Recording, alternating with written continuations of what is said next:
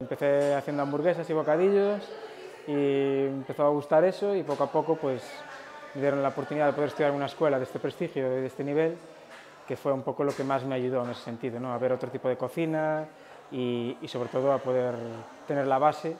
para hacer las cosas que hoy en día puedo hacer, ¿no? El día a día de hostelería, o sea, levantarse relativamente tarde, ¿no? Nos levantamos a lo mejor 9:30 de la mañana y ya, bueno, ir al restaurante, ver un poco producto de ese día, el tema del pescado, el tema de la carne, para tener en el menú de degustación, que tenemos un menú de degustación así,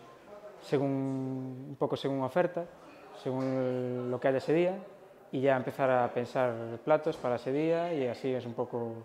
el comienzo del día a día, ¿no? Estamos centrados en el restaurante, en el Dona Branca, un poco el trabajo,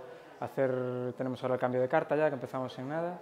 y un poco pues seguir con esas propuestas de producto gallego y poco a poco hacerlo bien en el restaurante, a ver si conseguimos pues ir haciendo las cosas bien y conseguir cosas, ¿no? En tema de consejos daría dos, ¿no? Uno quizás a los que están empezando, ¿no? Que es que aprovechen al máximo la calidad humana del profesorado, sobre todo, que hay muy buenos profesores. De hecho, la mayoría de los profesores que hay aquí me dieron clase a mí y puedo decir que son unos profesores muy buenos y que intenten aprovechar eso a lo máximo, que da para todo, da para ir de fiesta, para aprender y para todo, que lo aprovechen a lo máximo. Y a los que están acabando, pues que luchen por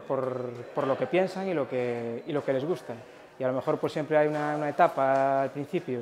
un poco más dura, un poco más de sacrificio, pero que llegará un momento que sí que vendrá un poco el fruto de todo ese sacrificio